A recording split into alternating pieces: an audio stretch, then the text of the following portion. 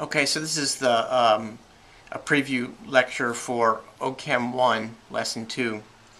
And there are 5 objectives in this lesson, and they're still just Gen Chem. So all of Chapter 1 and all of Chapter 2 is just general chemistry principles. So the first objective, I touched on in the last video a little bit, is describe the hybridization given, I don't know, just a second here. Describe the hybridization and how it leads to double, single, and triple bonds. Objective number 2 is describe how orbital overlap produces different bond lengths and strengths. Objective 3 is describe the bond angles around sp3 hybridized atoms, sp2, and sp hybridized atoms. Objective 4 is given a molecular formula, predict these 4 things. Lewis dot structure or the calculate structure. Hybridization, bond angles about a particular atoms, the hybridization of all atoms. Bond angles about particular atoms, and molecular geometry about a particular atom. And objective 5 is, given a Lewis structure, predict whether or not the structure will have a dipole moment. Okay, so we're going to describe hybridization just a little bit. I've got a pre-drawn picture here. You may recall from Gen Chem that just a carbon atom as an example, the electronic configuration for a carbon atom is 1s2, 2s2, 2p4, sorry. No, 2p2. Okay? 2p2, that's the electronic configuration of it. And you may recall that this is the first shell, and here's the second shell. Here's a subshell, an S, and it has a shape. Here's another subshell, and it has a shape. There's another subshell, and it has a shape. You remember the subshell S shape? It's spherical, right? So if we're trying to draw a carbon atom and all the electrons in those, we might draw a sphere for 1s, and then 2s is another sphere which is further out, and then 2p is dumbbell shaped, which I've started to draw up here, right? So there's pz, right? It's got a plus lobe and a minus lobe. I stretch them out. Generally the book's going to draw it maybe in a more like bulbous shape, okay? I stretch them out as an old habit, I guess, and partly to help me see where things are pointing.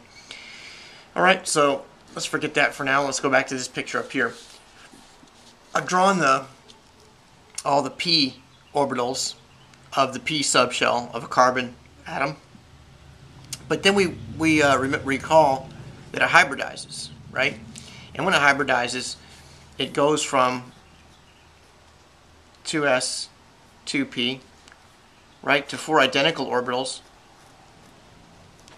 Okay? And they go in somewhat of a tetrahedral shape. Well, not somewhat of exactly a tetrahedral shape.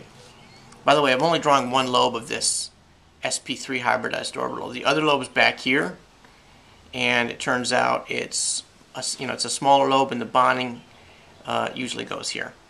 So this is the carbon atom as it's hybridized. Let's talk about a carbon atom, though, if it's hybridized as an sp2 hybridized. What would happen would be 2 of them would come over here with an S. Two of these orbitals would hybridize to make a molecular orbital. These would be sp2 orbitals, right? And that would leave one unhybridized p orbital. So let's draw that. If we have one unhybridized p orbital, let's say it's the p sub z, it doesn't really matter which one it is, of course, then we would have 3 then identical orbitals that are around the perimeter of this, or the equator of this. So this is an sp2 hybridized orbital, this is an sp2 hybridized orbital, this is an sp2 hybridized orbital, and here is an unhybridized p orbital. Alright? And so if we ever want to make double bonds, you recall from Gen Chem that a double bond is going to come from an overlap of a sigma bond. So let's just do C, 2 carbons next to each other that are both sp2 hybridized, okay? It's going to go side to side overlap, right? And there is the overlap of the end to end overlap. This is the sigma bond, right there. And this is the top lobe of the pi bond, and there's the bottom lobe of the pi bond.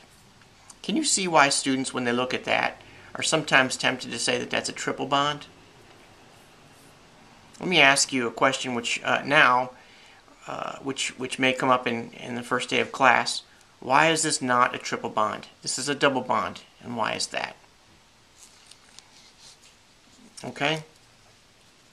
why is this a double bond? Okay, and we'll talk about that in first day of class. That's objective number 1. Objective number 2 is describe how orbital overlap produces different bond lengths. All right, so let me talk about that briefly. I'm not going to do as well as the book does, but in case it's in case it's helpful to hear someone say it, let's look at it like this. Suppose you have an sp.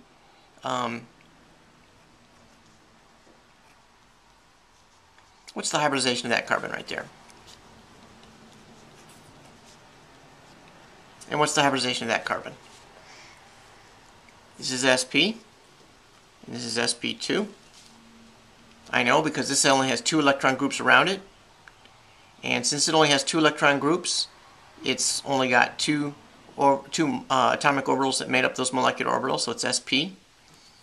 And this has 3 electron groups around it, and so it's sp2. Okay, now the trick for objective number 2 is to describe this particular bond here, and then we're going to compare it to that bond. This bond is made up of a carbon, sp2 hybridized orbital, and 1 hydrogen s orbital. Oh, not sp2, sorry. sp orbital and 1 hydrogen s orbital. This is made up of a carbon sp2 hybridized orbital and a hydrogen s orbital. Okay, star, star, double dagger, double dagger. Okay. Now, what's that mean about these bonds? That means this bond's going to be shorter because it has more s character. Right? This one's 50% s, that's 100% s. This is 33% s, that's 100% s. So this bond is more s character, more s character, and therefore it's shorter and stronger. The book has a nice explanation of why that makes a stronger bond. Let me not get into that right now. Okay, that's just touching on objective number 2. Objective number 3, describe bond angles around sp3 hybridized atoms, sp2 and sp. And I'm just going to take you back to Vesper.